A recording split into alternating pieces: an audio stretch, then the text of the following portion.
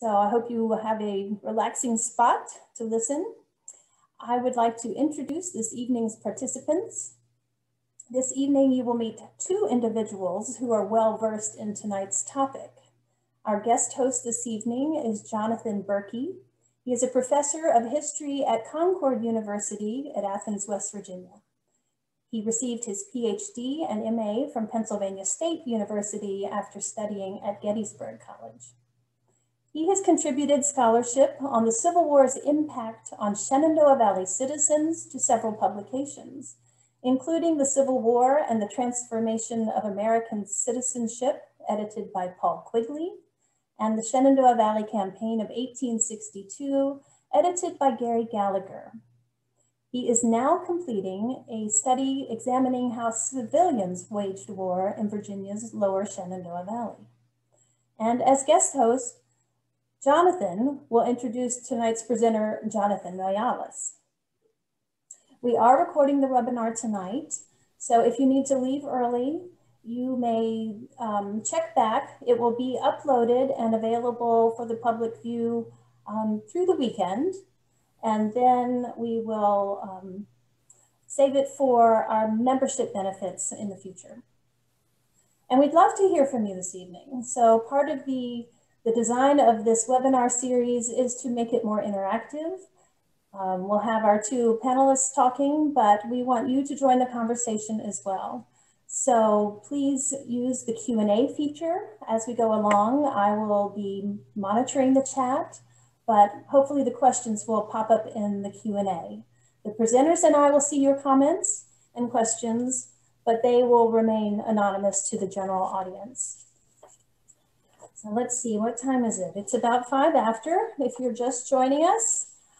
Thank you for joining us. I am pleased to start our conversation on Little Massachusetts, Unionists in Martinsburg and Berkeley County by turning the virtual mic over to our guest host, Jonathan Berkey. Thank you, Penny. I appreciate it. And thank you, all of you who are out there watching this evening. We appreciate you being here. It is certainly my pleasure to introduce this evening's speaker, Jonathan Noyalas. Jonathan is director of the McCormick Civil War Institute at Shenandoah University. He is the author of or editor of several books on various aspects of the Civil War in the Shenandoah Valley, including Slavery and Freedom in the Shenandoah Valley during the Civil War era, which came out this year. As Penny said, the title of Jonathan's presentation this evening is Little Massachusetts, Unionists in Martinsburg and Berkeley County. So Jonathan, thank you for joining us. I am glad to be here, and I'm going to go ahead and share my screen. All right. Well, good evening, everyone. I want to thank Jonathan for that introduction. I've known Jonathan for a long time, and we agree about a lot of stuff except for football. I'm a Buffalo Bills fan. He's a Miami Dolphins fan, but other than that, we get along quite well. I want to thank Penny and Rocktown History for inviting me to share some thoughts and perspectives about Martinsburg and Berkeley County. You know, having lived in Martinsburg for more than 15 years, I feel that the history here is quite compelling, and it offers an interesting window into Unionist sentiment in the Shenandoah Valley. For Corporal Charles Lynch, his comrades in the 18th Connecticut Infantry, Martinsburg, West Virginia had the feeling of a second home by the time the regiment reached there on July the 11th, 1864. So over the previous 2 years, the 18th Connecticut Infantry had been in Martinsburg on numerous occasions. They had been there under various circumstances. And when Corporal Lynch arrived in Martinsburg on the 11th, by the end of that day, he sat down, as he did customarily throughout his 3 years of military service. And he wrote that Martinsburg is, quote unquote, our hometown. Now, while familiarity with Martinsburg was partially responsible for that feeling, there was something else that added to that comfort that Lynch and his comrades in the 18th Connecticut possessed.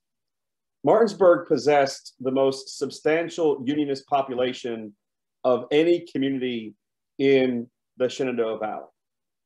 While Lynch wrote of visiting Unionist friends while he was in Martinsburg, not only July 11th, 1864, but on previous occasions, other Union soldiers who spent time in this community noticed that Martinsburg and its immediate surrounding environs, it was a very, very unique place in the Shenandoah Valley in terms of the amount of Unionists and the strength of Unionist sentiment that existed in Martinsburg. More than 2 years earlier, Sheldon Colton, who was an officer in the 67th Ohio Infantry, wrote his mother that Martinsburg contained some pretty good Union men and women. They are very kind to us, and they help us all that they can. As Virginia in the early part of 1861, support for remaining in the Union, it remained strong throughout the entire Shenandoah Valley. 15 of the 19 delegates who represented the Valley's communities at the secession convention in Richmond were pro-Unionist, including both of those delegates from Berkeley County, Edmund Pendleton and Allen Hammond. So many of our viewers this evening, you're fully aware that there were 2 votes of the Virginia Secession Convention. There was a vote taken on April 4th, 1861. Both Pendleton and Hammond voted against secession during that vote. And then 13 days later, on April 17th, following the opening salvos of the war at Fort Sumter and President Lincoln's subsequent call for 75,000 volunteers to suppress the rebellion, both Pendleton and Hammond again voted against secession. Now, although Hammond later changed his vote and eventually signed the Ordinance of Secession, Edmund Pendleton, who earned the title of Edmund the Staunch and Steady for his support of Union, he never wavered in his support. He refused to sign the ordinance, and he remained consistent in his support of the Union throughout the course of the conflict. And the map that you're looking at on the screen right there, this is, I think, is a good visual representation of the Unionist sentiment in the Valley. All those blue dots are delegates who voted against secession during that second vote on April 17th, 1861. And you can clearly see Berkeley County, Jefferson, Clark, Frederick, Rockingham, Augusta, half of Rockbridge. They are all voting against secession. Now, while it is true that Unionist sentiment throughout the Valley waned in the wake of Virginia's secession, so you had a lot of what we would call conditional Unionists. While that Unionist sentiment, it wavered up and down the Shenandoah Valley. In a place like Martinsburg and Berkeley County, it really proved to be, in my estimation, a bastion of Unionism. So of all of the counties in the Shenandoah Valley, Berkeley was the only one whose majority of eligible voters opposed the secession ordinance. And the vote was 1,226 opposed, 428 in favor. So in the weeks leading up to the secession referendum vote on May 23rd, 1861, Unionists in Martinsburg were holding these very large gatherings at countering all of that secession sentiment. There was a newspaper correspondent who reported on a gathering of Unionists in Martinsburg on May 13th. So this is 10 days before the state referendum. This newspaper correspondent reported that the crowd of Unionists that had gathered in Martinsburg's courthouse, it was so large that the crowd not only filled up the building and poured out into the halls, it poured out into the streets as well. News of this type of activity, this really unnerved Confederate officials in the region. They didn't have to worry about strong Unionist sentiment in Shenandoah County or Warren County or other places. But in a place like Berkeley, this was of grave concern. So 2 days before the statewide referendum, Colonel Thomas Jonathan Jackson, he was not yet Stonewall, he sent a dispatch to Major General Robert E. Lee, who commanded all Virginia forces. And he wrote that in Berkeley, things are growing worse. The threats from Union men are calculated to curb the expression of Southern feeling. So with the support for the Confederacy increasing throughout the Shenandoah Valley following Virginia's secession, the question remains as to why was Unionist sentiment in Martinsburg and Berkeley County so strong? Why does it remain so strong throughout the conflict's duration? So individuals who have studied Unionist sentiment in the Valley, and my colleague Jonathan Berkey has done this going back to the days of his PhD dissertation from Penn State. And I think there are some commonalities you can see as to why individuals held Unionist sentiment. So for some individuals, and this is not only the case for the Valley, but I think across the broader South, you have religious motivations, you have ethnic motivations, familial connections to the North, political beliefs, but there was something different about Martinsburg. And you had this among some, but the other factor that contributed to the staunch Unionist sentiment of those from Martinsburg and its immediate surrounding environs was the Baltimore and Ohio Railroad. So the B&O came to Martinsburg in 1842 and really proved critical to the success of the local economy. And there was one chronicler who wrote, "The economic effect of the Baltimore and Ohio Railroad was very great. The wealth and welfare of the people were much improved, and they realized that a new era had begun."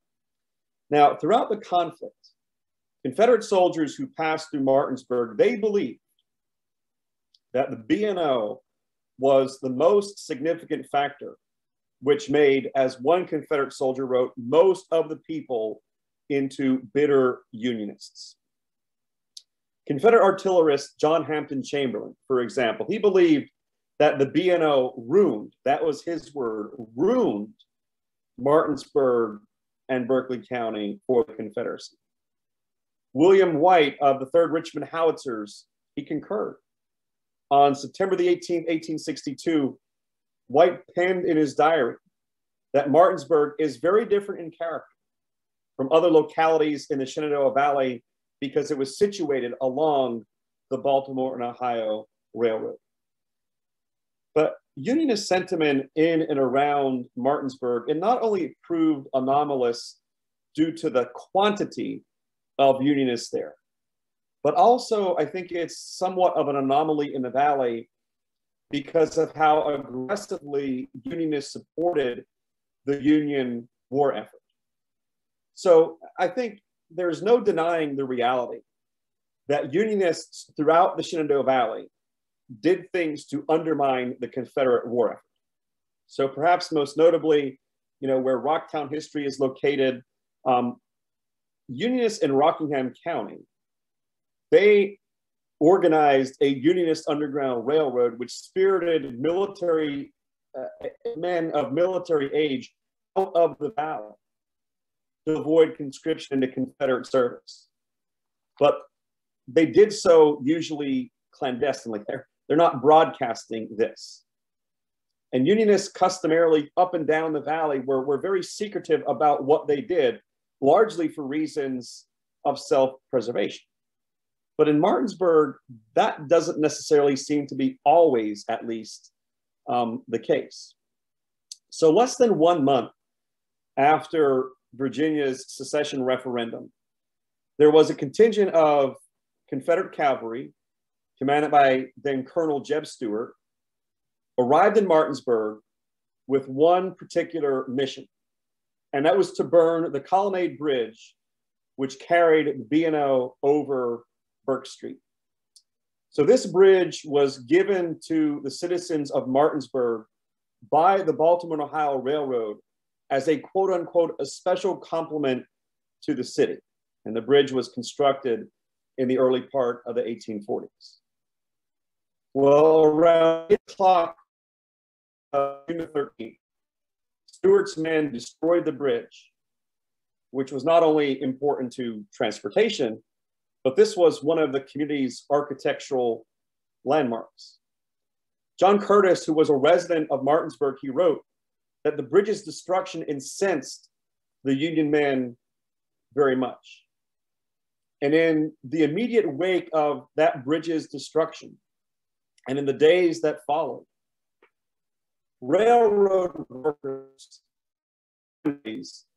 they showed their great disapproval for what these Confederate soldiers had done.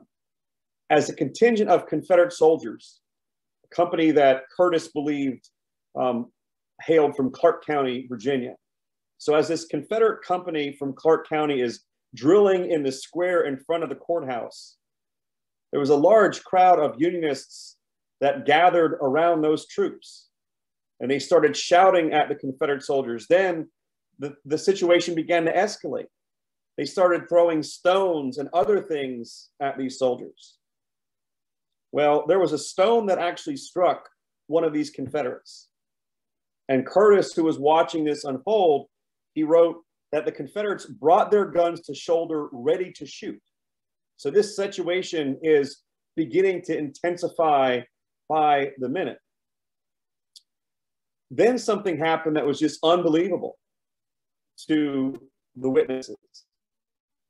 The crowd then made a break toward the Confederate soldiers. So they're actually, unarmed and going to try to attack these Confederates. Well, not wanting to have this situation escalate any further, the troops retreated into a building that was known as Grantham Hall, located at the southwest corner of King and Queen Streets. And once those Confederate soldiers retreated to inside of that building, the Unionists, according to the surviving accounts, they were outside just hooting and hollering and shouting, as one individual wrote, for some time. Now, if that's 10 minutes, an hour, we don't know. But it was enough that this individual thought it was a considerable amount of time. The anger, the ire of Martinsburg's Unionists, it only increased days later when Confederate General Joseph E. Johnston, who at the time was the overall commander of Confederate forces in the Jonathan Jackson, to proceed to Martinsburg and destroy the B&O shops to prevent their use by Union troops. Now, although Jackson disapproved of the order of destroying all of this equipment, he thought that ultimately it should be brought to, it should be taken, it should be confiscated, and then sent to Richmond for the benefit of the Confederacy. Jackson carried out this order on June the 20th. As Jackson's troops engaged in the work of what one of his men called an act of vandalism, tearing up track, burning the roundhouse, destroying the various shops, destroying 56 locomotives, 305 coal cars, the Unionists of Martinsburg, they looked on in a state of complete and utter disbelief. There was one female Unionist who was so incensed by what these Confederate soldiers had done that she went up to a contingent of Confederate soldiers and verbally chastised them and said that she could not wait for the moment when General Winfield Scott would come and capture them and execute every single one who had perpetrated this crime against their livelihood. While surviving accounts suggest that the Unionists who displayed outrage against Confederates in the war's opening months were both male and female, I think the evidence also suggests that it didn't take all that long for male Unionists in Martinsburg to assume a much more cautious posture when Confederate troops were near. So, for example, during the Union retreat from Winchester on May 25th, 1862, they're coming, north through Martinsburg, heading towards the Potomac River. There were a number of male Unionists from Martinsburg and Berkeley County who joined General Banks's column as it marched toward Williamsport, Maryland. David Hunter Strother, who you see there on the screen, many of you know already, he was a native of Martinsburg who served on General Banks's staff at the time. He recorded in his journal that there were a number of loyal male citizens who joined our train of refugees for Maryland. But this movement northward, it wasn't permanent. Once Union forces regained control of the area around Martinsburg by the first week of June, those male Unionists, they returned. And David Strother, he wrote about this. You know, he was coming to Martinsburg on June 3rd, as he wrote, to visit some friends in Martinsburg. And he noted that the road was alive with refugees returning to the community. Now, although some people might look at the decision to refugee might be viewed as being done as out of an overabundance of caution, or perhaps even seen as cowardly by some individuals, I think looking at this with a greater degree of perspective, I think the evidence indicates that the decision for these white male Unionists, especially those of military age, to flee, it proved a rather wise decision.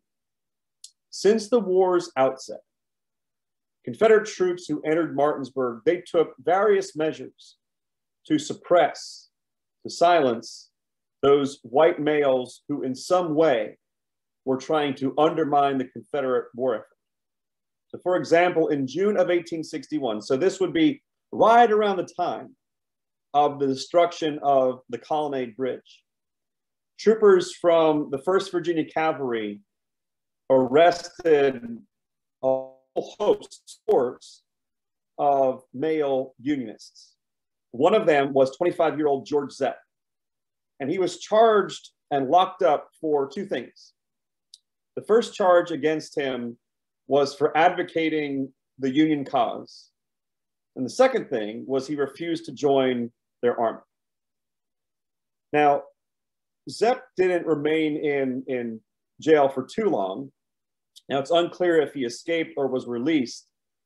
But by the time Robert Patterson's army, United States troops, arrived in Martinsburg during the first week of July, Zepp was out, and he offered his services to not only Patterson, but later in the conflict to General Banks, and then in 1864 to General Philip Sheridan. And he served all of those commanders as both a scout and detective. And Zepp understood, I mean, the documentary evidence bears this out. He understood that the deeper he got, the greater risk he ran of not only being arrested by Confederates, but also being executed by them. And so he had to be very, very careful about making certain that when Confederate troops were nearby, he wasn't around, because he knew that he had a target on his back, in essence. John Dalwick, who was 46 years old at the outset of the war. This was a guy that was described by one Martinsburg Unionist as a good Union man as there was in Berkeley County. Dalwick supported the Union war effort in various ways. So when General Robert Patterson's forces occupied Martinsburg in early July of 1861, Dalwick went around to his fellow Unionists and collected money that could be used to pay someone to make a United States flag. So on July 12th, Dalwick, along with Mary Miller, who we'll talk a little bit more about later on this evening, they presented a flag made of wool, the flag that you see there on the screen, to the 11th Pennsylvania Volunteer Infantry. The chaplain of that regiment, William Henry Locke, he noted that this was a beautiful national flag presented to the regiment in acknowledgement of our first victory over the rebels at Falling Waters. But Dalwick's commitment to the Union war effort extended far beyond his activities in the summer of 1861. So throughout the war, Dalwick loaned Union soldiers money. Along with his wife, Catherine, they nursed wounded and sick Union soldiers at various points. There were all kinds of, skirmishes and battles that happen in and around Martinsburg. So they use their time, their talents, their resources to care for them. But I think what's perhaps most significant of all is that Dalwick took it upon himself to hide Union soldiers who had been separated from their commands during various retreats through Martinsburg, and then guided them when all was clear and safe to Union lines. While male Unionists such as Dalwick and Zepp supported the Union war effort in civilian non-combatant capacities, there were others who, of course, enlisted in the Union Army. So what you see reflected there on the screen, I think this number actually is going to tick up in the coming months and years, because I have students who now have been engaged for the past 2 summers looking at the 1890 veteran census. And so we're able to tease out some more males who were born and bred in the Shenandoah Valley who enlisted in United States regiments. But the statistics we have for now, so there's almost 200 men from Martinsburg and Berkeley County who enlisted in one of 2 companies organized in Berkeley. 103, you can see there, who enlisted in Company C of what became the 3rd West Virginia Cavalry, and then 66 who enlisted in Company B of what became the 1st West Virginia Infantry. But the evidence also suggests there are other Unionists from Martinsburg and its immediate surrounding environs who ventured into Maryland and enlisted in the 1st Maryland US, or they enlisted in companies organized by Ward Hill Lamont in Williamsport, Maryland. So again, as I said, although we don't yet have precise numbers, I think when you look at what we do know, and you juxtapose that against the total enlistment of men from Berkeley County who served in one of 5 Confederate companies, I think, again, it offers some additional perspective on the strength of Unionist sentiment in the area.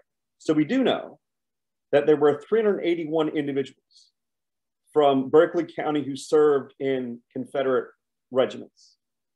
So if you take all those numbers, you're looking at a minimum. And again, as I've suggested, I think the more we research this, this number will tick up. You've got at least 35 to 40% of the males who are serving in this conflict are serving in United States regiments. You don't see this in any other county in the Shenandoah Valley. Now, as Martinsburg's male Unionists supported the war effort in various capacities, so too, of course, did the female Unionists. Throughout the conflict, female Unionists offered care, they offered comfort, as we've already talked about with Catherine Dalwick, to wounded Union soldiers. They did whatever they could to alleviate their sufferings. And I want to highlight a few of these women. So 2 of the more well-known female Unionists were 2 women in their 20s. Both of them worked as seamstresses. And you see them in this sketch here that was done by James Taylor. And they are Amanda and Ann Hafner. According to James Taylor, who was that artist correspondent, the Hafner sisters, they cared for the sick and wounded Federals. They supplied refreshments and coffee to hungry and thirsty stragglers seeking their commands. Bridget Delaney, who was an Irish immigrant, 51 years old at the outset of the conflict. She performed similar work.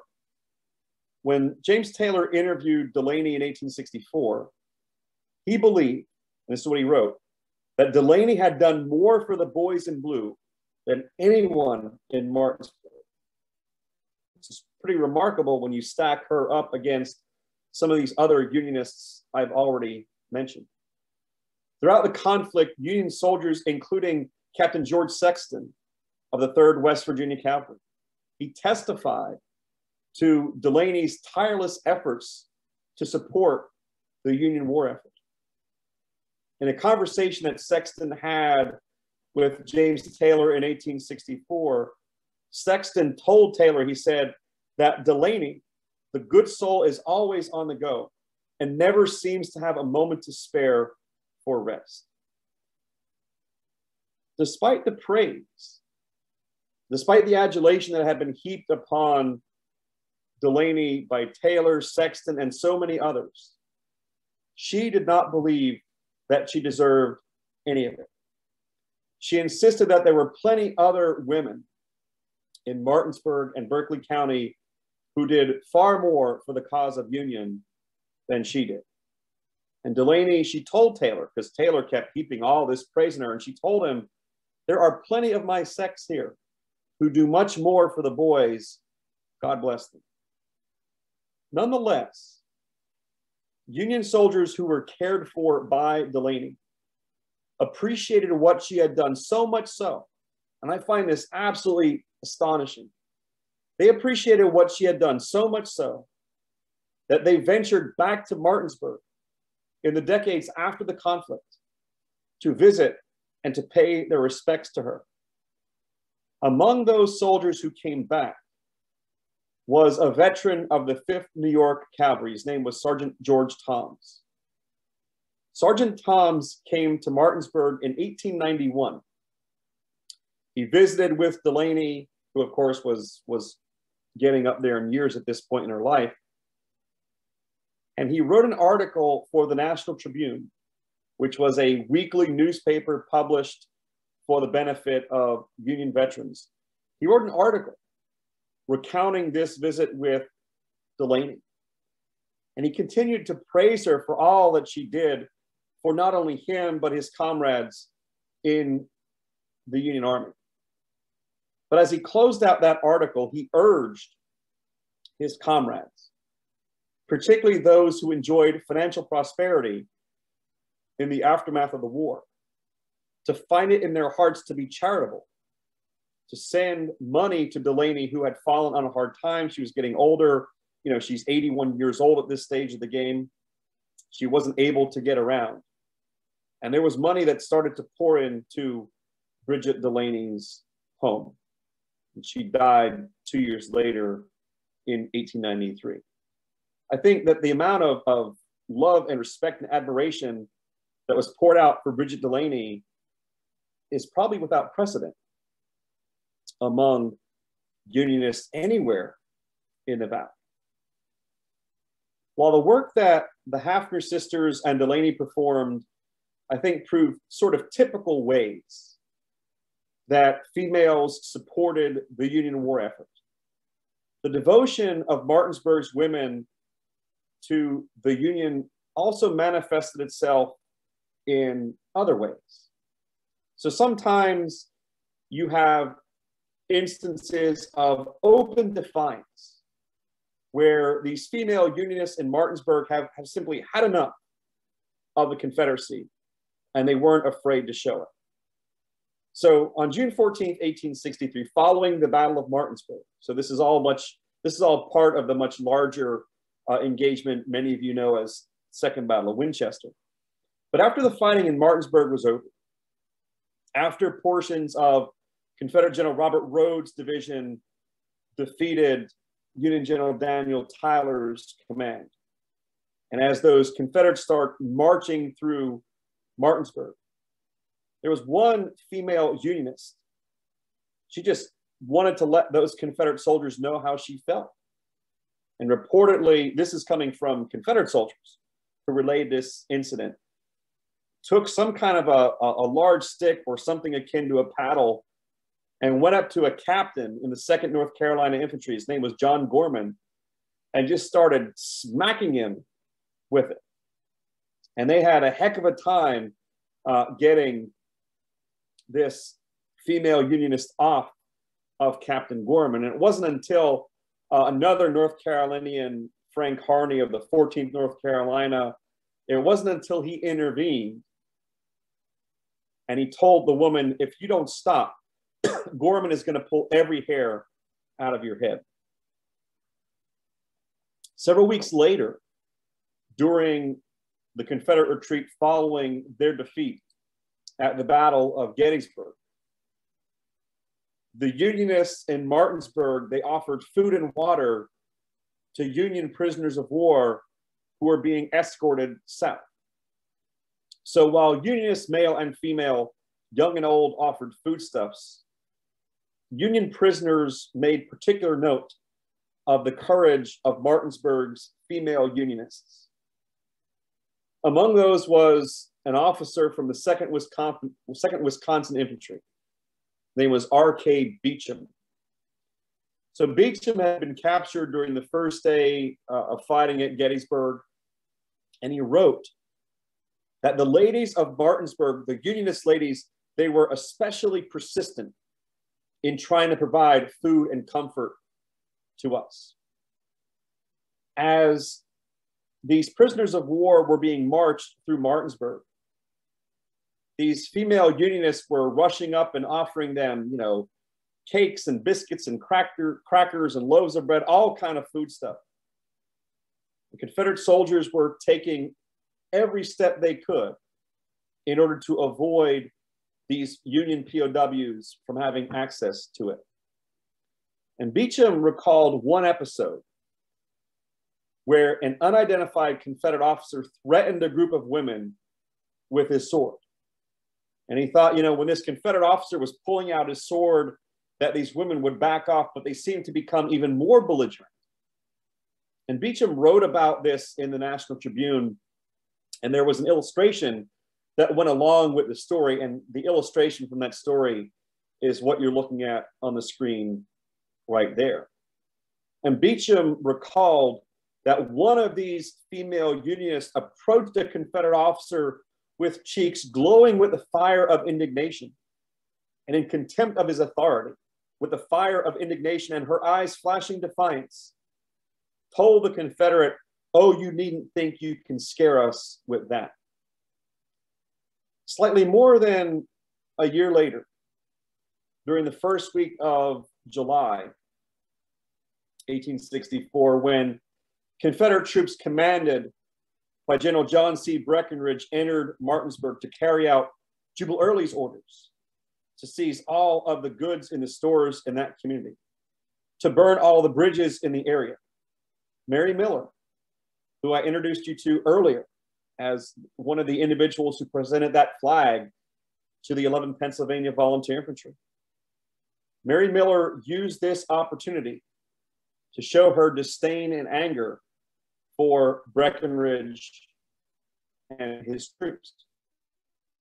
Breckinridge's troops passed in front of Miller's home on Union Hill, which was a place named so by Martinsburg's Confederate sympathizers due to the very large number of Unionists who lived in that area.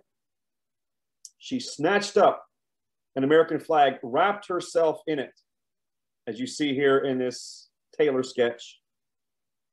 She stood in the middle of the street and reportedly chastised these Confederate troops as quote unquote shamefaced traitors who were fighting against the flag of their country. Weeks after the episode, Taylor spoke with Miller and noted that she was unintimidated by their threat of bullet and bayonet. Miller was terribly in earnest, an example of reckless courage and grit. As remarkable as all of this might seem, what is one of my favorite stories involves what you see illustrated here on the screen. On October the 1st, 1862, there were approximately 700 Union cavalry, commanded by General Alfred Pleasonton, who had made a reconnaissance to Martinsburg. Well, when Pleasonton's men made that reconnaissance to Martinsburg, Confederate General Wade Hampton's cavalry was already positioned right in the center of the town. Pleasonton arrived on Martinsburg's outskirts around 2 o'clock that afternoon and ultimately ended up driving Hampton from Martinsburg. But none of that would have been achieved. None of that would have been possible without the community's female unionists taking it upon themselves to very hastily repair a bridge which stood in the shadows of the old colonnade bridge. So if you're looking at the sketch here, these are those columns of that colonnade bridge. This body of water right here is Tuscarora Creek, and this is the bridge over Burke Street. It's a bridge that I drive over almost every day. I live in Martinsburg. This act of these women rebuilding this bridge so that Pleasanton's men could get across it. And then once Pleasanton's men had come in, did what they needed to do, they tore it up so that Hampton's men wouldn't be able to get out easily. When Alfred Pleasanton learned what they had done, he was speechless. He couldn't simply believe it. Pleasanton wrote in his report, he made a special mention of this in his official report of that fight on October 1st. He said, when he learned that the ladies of the place had turned out and built them up for my men to cross, meaning the bridges, he thought that it was a remarkable example, as he wrote, of the exhibition of the loyalty and devotion in the present great struggle for national existence. These varied acts of support for the Union among area Unionists created a sense of dread among some Confederate soldiers whenever they approached Martinsburg and Berkeley County. Again, despite the fact that Martinsburg and those immediate environs contained Confederate sympathizers, the number and boldness of the area's Unionists, as I've already argued this evening, it was without parallel. Ted Barclay, who served in the 4th Virginia Infantry, he wrote in June of 1861 that Martinsburg was the meanest abolition hole on the face of the earth. More than a year later, another Confederate soldier, an artillerist, William White, wrote that Martinsburg was a quote-unquote detestable place. Some Confederate officers feared area Unionists so much that they prohibited their troops from drinking out of the wells in Martinsburg and immediate areas around it because they thought that it would not be past the Unionists to poison those wells. Some Confederates believed that Unionist sentiment was so strong in Martinsburg that it shouldn't be called Martinsburg, it should instead be called Little Massachusetts. This was a nickname that the community's Unionists, it proudly accepted as one of the Unionists noted. They said, we saw this as a compliment to our spirit, our patriotism, and our civilization. One of the things that is always very difficult for a historian to do is to quantify things. And while it's difficult to quantify the precise impact that Martinsburg's Unionists had on the course of the Civil War in the Valley, I think if you take in totality their military service, scouting, secreting Union soldiers, caring for wounded troops, providing foodstuffs and supplies, all this stuff proved important. It proved critical to overall Union success. While in the decades after the war, various Union soldiers reflected fondly about Martinsburg's Unionist sympathizers in regimental histories, reminiscences, and articles in the National Tribune. I think it was a soldier from New York. His name was Orwin Balch. Served in the 147th New York. He passed through Martinsburg in July of 1863 as a prisoner of war. One of those soldiers captured at the Battle of Gettysburg, just like Beecham, who I mentioned earlier. And I think it was Balch who really best explained and expressed very succinctly the strength of Unionist sentiment in Martinsburg. After Balch watched Confederate soldiers threaten and arrest a male Unionist for attempting to feed starving, tired, exhausted Union soldiers. And he saw this individual stand up firmly against those Confederates. He thought that this person was the epitome, as he wrote, of a true and brave man. Balch thought that Martinsburg was a place unlike any other community that he had been in south of the Potomac River. Decades after the conflict, as he was recounting this story in the National Tribune, he wrote of the uniqueness of Martinsburg's Unionists, and I will close my remarks this evening with this observation. He wrote, "I must say that the strongest sentiment was manifested in this place that I have been during the time that I have been in service." And I find that, you know, of all the communities he would have been in, I find that a truly remarkable, revealing statement. So with that, I'm going to stop sharing my screen now.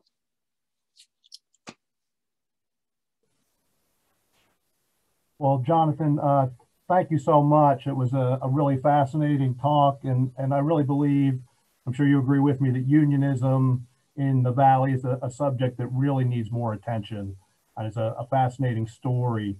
We have one question that I'm going to relay, and I encourage everybody to think about some questions, and please put them in the question and answer bar, whatever you call that thing. We'll try to get to you as we can. So this goes back towards the beginning of your talk, Jonathan, talking about the vote against secession. And the question is, of the voters who voted against secession, some had different reasons for doing so. Did Berkeley County's delegates say why they voted against it both times? So those Union Pendleton and those Unionists, the other Unionist delegates, they explain why they voted the way they did. Yeah, it's a good question. So it's interesting when you look at Pendleton and Hamilton or Hammond, they're a little bit different. So Hammond, he voted against secession both times. And then he changed his vote after the ordinance was already passed, and then he signed it. Pendleton, I mean, he was very staunch Unionist.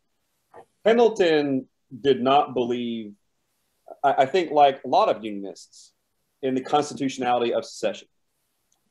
So there are, you know, to kind of maybe expand this out a little bit beyond Martinsburg and Berkeley County, I'm thinking of John Lewis from Rockingham County. So he voted against secession both times, and he, you know, advocated very strongly in the days leading up to the vote to choose delegates that secession is not something you constitutionally can do. So I think for a lot of these individuals, it is the very, very clear belief that there is nothing in the Constitution that allows you to say, we don't like it here, we want out. We have a few more questions. How much of a role did religion and local congregational leaders play in Unionist sentiment? Mm-hmm. And did this differ from surrounding counties? So a question about kind of the intersection of religion and unionism. Yeah, that's a great question. You know, certainly Berkeley County, and I think it's really good to kind of juxtapose Berkeley in the northern part and Rockingham in the southern part of the Valley. When you look at a place like Rockingham, there are pockets of very strong unionism there. And I think that falls more along the lines of religious groups. So, you know, Mennonites, Dunkers, Quakers, who are not supporting the Confederate cause because of their religious beliefs. I think when you get into Berkeley County, there are certainly pockets of Quakers in Berkeley County, pockets of Mennonites. I don't believe that it's as large in population. I'd have to look up the numbers. I don't believe they're as large in Berkeley as they are in Rockingham. So religion certainly does play a factor for some individuals in cultivating their unionist sentiment. And certainly, you know, congregational leaders are going to have influence, or at least hope, that members of their respective faiths are not going to support secession and support the Confederacy.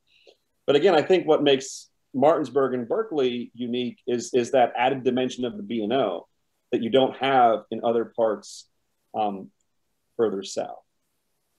And I would recommend also, since we're on it, you know, as my colleague Jonathan pointed out, there's a lot of work that really needs to be done on unionism in the Valley.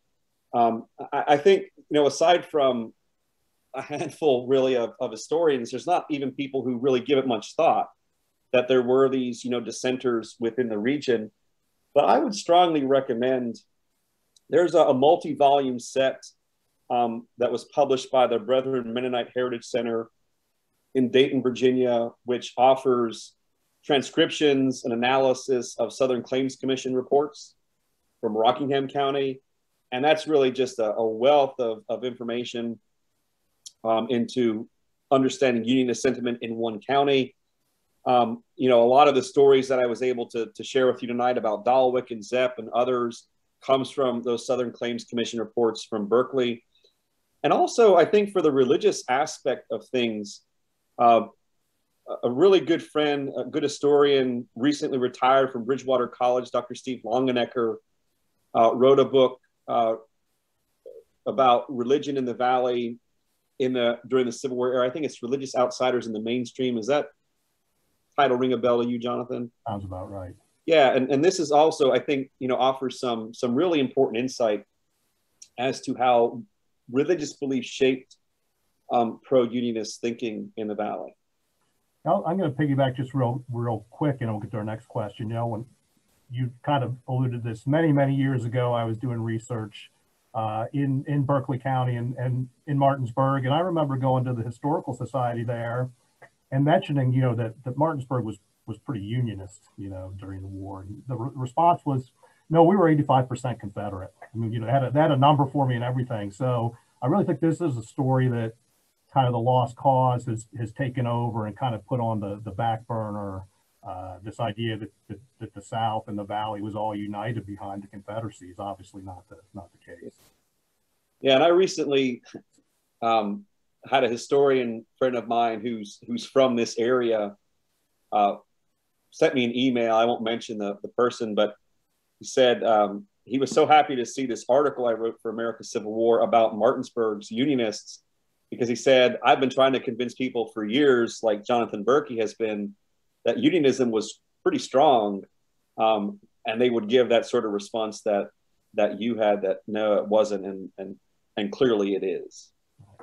Well, in some ways, a little bit of a clunky transition, but there's a question that dealing with Charles James Faulkner of Martinsburg. And so he spoke out against secession throughout the Civil War, insisting it was unjustifiable. And yet he was also chief of staff on Stonewall Jackson's staff, rather, you know, in 62 and 63. And so the question is, how common do you think it was for other individuals in the lower Shenandoah Valley to have such mixed sympathies or conflicting loyalties, even if they never dared speak up about them? Yeah, look, I think it's, you know, from my standpoint, this is not an easy decision for people. You know, I mentioned earlier in my remarks, you know, the term conditional unionists. So these are people who decided they were going to support the Union war effort, you know, support Union, not the Union war effort, but support Union. And then Virginia makes that decision to leave. And again, it's what do you do? And, you know, I think people in their identity and allegiance, they think about things differently than we do today. I see myself as a United States citizen before I see myself as, you know, a transplanted West Virginian. So I think people have this struggle of how do you balance that, you know, loyalty to Union versus loyalty to your neighbors and your social circles and the place where you've lived and worked your whole life. So yeah, I mean, I think there are people who are torn by this. It's not an easy decision. So, you know, Civil War is not only dividing the nation and communities, it's dividing individuals. I mean, there's really this sort of internal struggle, but there comes a point in time where you got to make a choice. And I think there are some people, quite honestly, who don't make a choice. So there are people in the Valley who I would classify as leave-aloners, who just, they wanted to live isolated. They wanted to be insulated from the conflict, but nature of the war in the Valley wouldn't allow that to happen. Yeah, and I think I'll add on a little bit there too, and see if you agree with this. I mean, I think you'd be more respected if you were consistent in your position, right? And I don't know about Martinsburg, but as you were talking about Martinsburg, I was thinking a lot about Winchester, like a mirror image of some of the things that you're talking about. But if you were well known as a Unionist and you're consistent with that, I think your secessionist neighbors might give you a grudging respect, especially as the war goes on and both sides begin to suffer equally. But yeah, that notion of loyalty is such a fluid concept in this region. Yeah, I think Faulkner's a great example of that as well. Yep, absolutely. All right, so question about, were railroad men predominantly Union sympathizers? And this person's thinking of an ancestor from Western Port, Piedmont, who at this time was an engineer on the B&O. So were railroad men predominantly Union sympathizers in your view? Yeah, I mean, certainly when you look at the Martinsburg example, I would say yes, because it is, it's tied to their livelihood. So their economic interests are tied to the fate of the Union. Okay, we've got a question about Berkeley County. Okay, so was Berkeley County a Unionist majority after the war started, or majority Confederate, but the Unionist minority was very active and vocal? Yeah, so it's sort of, again, I think it's difficult to put numbers on it. I mean, if you look at the number of soldiers who enlisted, as I said, it's probably around 40% of those who served are United States and the remainder Confederate. But whether, I mean, I don't want to say it's a 50-50 split, but kind of, when you're looking at the statistics, maybe that's how it plays out as the war progresses. You don't see that concentration of Unionists anywhere else in the Valley. So are they a minority? It's hard to say. Maybe not. I think it might approach half, but they are certainly vocal about it. They are certainly much more aggressive. And, they feel that they can be aggressive because there are many more individuals there. There is strength in numbers that you don't have in other parts of the Valley. So again, I mentioned the Unionist Underground Railroad activity in Rockingham County. They're doing what they can, but they're trying to stay quiet about it. You don't have, people like Mary Miller in Shenandoah County coming out and wrapping themselves in the Confederate flag and chastising Confederate troops. And Martinsburg is one of those places that, for a huge chunk of the war, it's more controlled by Union soldiers than Confederates. So I think there's always this sense of Confederates are not going to be here for an extended period of time, and we're in a much safer position than we are, say, 20 miles south in a place like Winchester. So I think that plays into it. I was thinking, we don't have numbers, right? But I can't picture, Julia Chase and a bunch of Unionists in Winchester presenting a flag to a Union regiment. I mean, that's just not going to happen, right? Yeah. So I think we have this anecdotal evidence that suggests that this place has enough of a Unionist feeling that you can do that out in the open and everybody knows that you're doing it. Right. In other places that they wouldn't be able to get away with. Yep. Got a really interesting question. I'm glad to get this question out that we can talk about a little bit. Were Unionists generally also abolitionists, or were there exceptions to the general rule? I think it's very interesting to talk about this a little bit. This is a great question. So there is no direct correlation between someone being pro-union and also being an abolitionist. So, and this isn't a Martinsburg example, but this is a Winchester example. So Julia Chase, who was a well-known Unionist sympathizer in Winchester, Jonathan just mentioned her, she was not all that happy when she learned of the Emancipation Proclamation and then subsequently General Robert Milroy's enforcement of it. So yeah, there is no correlation there. And what's interesting is when you look at some of the discussions that were going on during the time of the secession convention vote and the election for delegates to that convention, there was a resolution in Winchester, I believe, which basically stated that remaining in the Union was actually the best way to protect the institution of slavery. So there is not a direct correlation. Now, are some Unionists abolitionists? Yes. Are all Unionists abolitionists? No. A couple of things I want to maybe point back to some other issues, right? I mean, so this question of defining unionism, right? And I'd say, you know, if you're leaning towards abolition, that's certainly on the outskirts of your community, right? And nobody's really going to be, you know, they might begrudgingly tolerate you because you're a political unionist, but, you know, that might be moving beyond the pale of acceptance. And certainly after the war, during Reconstruction, this becomes a problem, right? Because you have these unionists who aren't really interested in Black civil rights or political rights. And it's a problem because they've been loyal through the war, so they can vote. And they're voting conservative Democrat, right? They're not voting with Republicans. So yeah, it's a really interesting question to look at. I got to follow up on the kind of the numbers of unionists. And so the suggestion here is that maybe the county was 50-50 or so, but Martinsburg more definitely union. I mean, would you agree with that? Yeah, I think that's certainly a fair assessment at this stage of the game. I mean, I would say within the environs of the city of Martinsburg, absolutely. And I got a question in the chat here. Let me see if I can find it here. So were Martinsburg Unionists influential politically in accelerating the formation of West Virginia? Another interesting question. Yeah, it's a good question. So maybe not as much as you would think.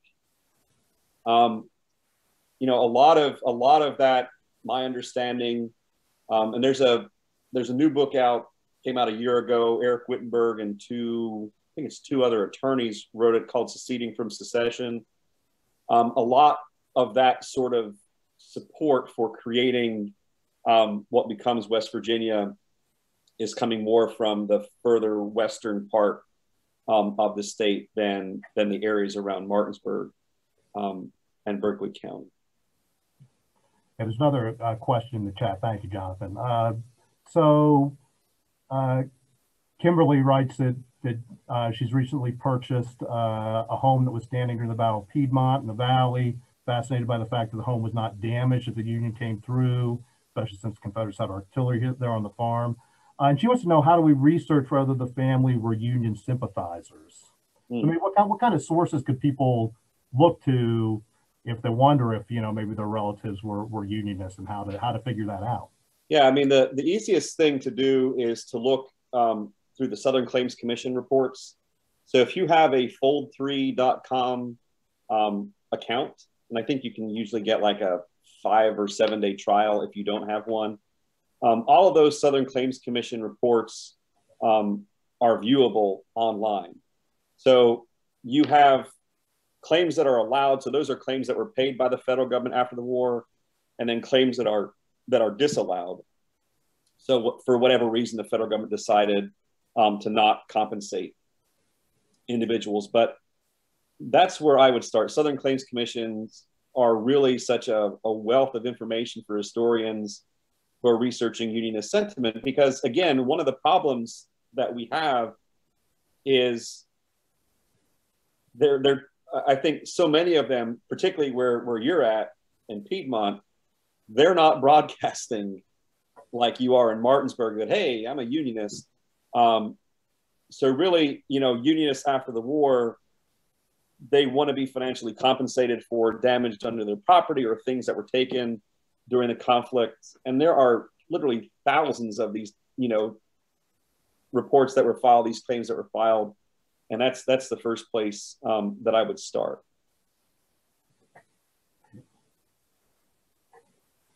Well, that's all the question we have right now. I can maybe ask you one more question, see if anybody has anything else they want to kind of jump in here with. And I'm going to And Penny notes that the Rocktown Research Library offers that fold 3 access to local researchers. So yeah, please do check that out if you're in the area. When we go back to this mirror image of Winchester, you know, in Winchester, there's got a lot of secessionist diaries, some Unionist diaries, and they're always talking about one another. And can you believe what the secessionists did? Can you believe what the Unionists did? Do you have any evidence of a similar dynamic in Martinsburg where kind of, you know, do we know what the secessionists are saying in Martinsburg, or is mainly the surviving documents more Unionist? Yeah, so there are some diaries not as well known as, you know, like Mary Lee or Julia Chase or Laura Lee's diary. But Berkeley County Historical Society has published, you know, in their journals or special editions, you know, excerpts from some of these diaries, and at least from Confederate sympathizers. And it's kind of interesting to go through some of these because I think the Confederate sympathizers are maybe astonished at the brazenness of the Unionist sympathizers and supporters for, I mean, there's one account that sticks out in my mind, and I can't remember who wrote it off the top of my head, but I think it was early in the war where there were a group of Unionist females who basically came to this house where they knew there were a group of women, you know, making things for the Confederacy, and they just like drug them out of the house and expelled them and sent them south toward Winchester. But yeah, I think there's sort of always been this, not to go off on too much of a tangent, but there's been sort of this divide, like, you know, people think the Valley stops at the state line. And you know, Berkeley County, Jefferson County has kind of really been ignored. And it adds such an interesting, complex dimension and muddies the waters even further about the Civil War in the Valley.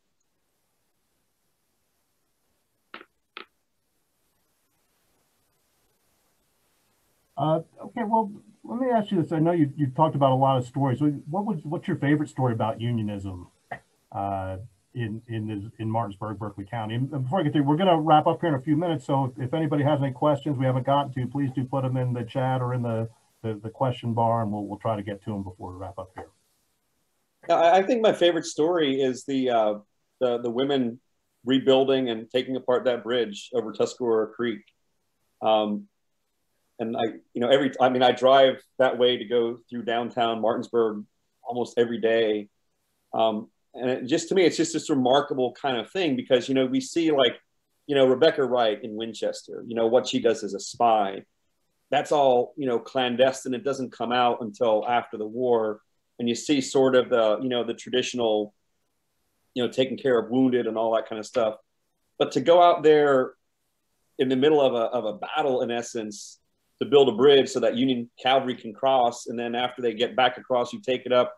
And that to me is just such a remarkable story that really is a testament to the strength of unionism. I think the fearlessness of those female unionists in Martinsburg.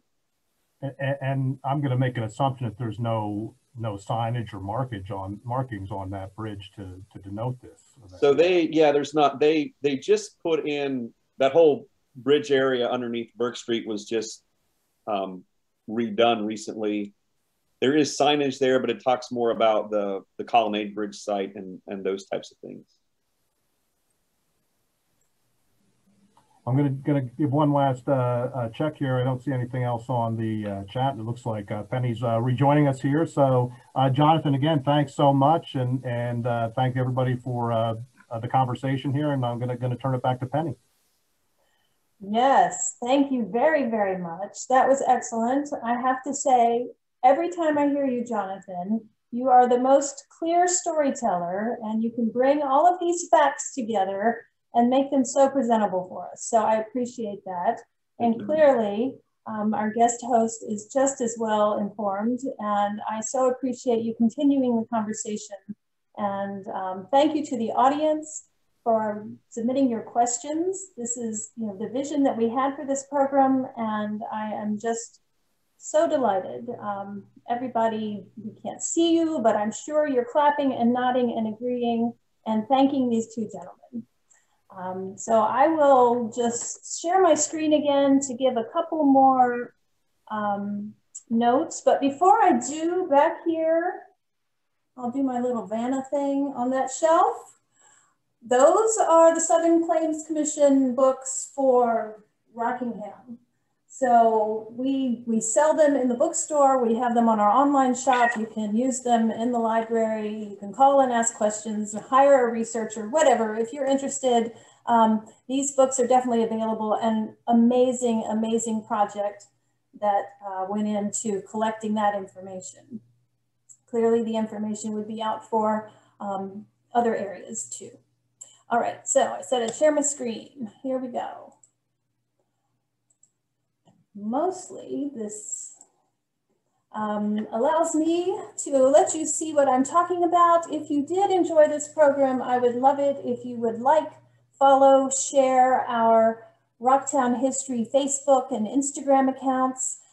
We also have an email sign up through our website, and it just, the emails come out about once a month, and the social media allows us to share more tidbits and keep people engaged and answer some questions, and just share the fun stories that we find when we're doing work here at Rocktown History. We do have a cemetery preservation workshop this Saturday in just a couple of days. There are a couple of slots left, so if anyone is local and had considered joining it, hadn't heard about it, there's still an opportunity. All you have to do is email me or our admin. I'll put that website up, that email up in just a moment. But an email should come to you tomorrow thanking you for joining us this evening. And if you respond, you can certainly let me know if you are interested in the workshop, but also if you have other ideas for these Third Thursday Talk programs, because I do believe that we do want to keep them going. Generally, our news and events are on the rocktownhistory.org website. I do not have the Third Thursday Talks for July and August posted. It looks like we are going to try some in-person for the summer, now that everybody's, the days are longer and people are breathing more freely and getting out and about, and thought this would be a good opportunity to tell some very local stories. Two businesses which began 100 years ago are celebrating big birthdays. And so we're going to have speakers talk about them. July will be the Rockingham Cooperative. So let's see. I think I had, here, these Third Thursday Talks have always been free, and we would like to keep them that way. And so as a nonprofit organization, we do rely on the generosity of our members and donors and friends and visitors and so forth and so on. So it's easy for you, if you are far away, to connect. You can make a donation on the website, become a member. We would love to have you join our group of people who absolutely love local history. And other than that, I just want to say thank you. I had a few little technical glitches on my end at the beginning of the video, so I'm hopeful. I think I got a little cocky this time, because in the past I said, if it all works out, we'll have a video. But I think the internet was a little tenuous there at the beginning. So I'm anticipating a video for you over the weekend, and I just want to say thank you again to everybody. Stay curious, support local history, and thank you to these great researchers again for sharing your expertise with us this evening. Good night, everyone.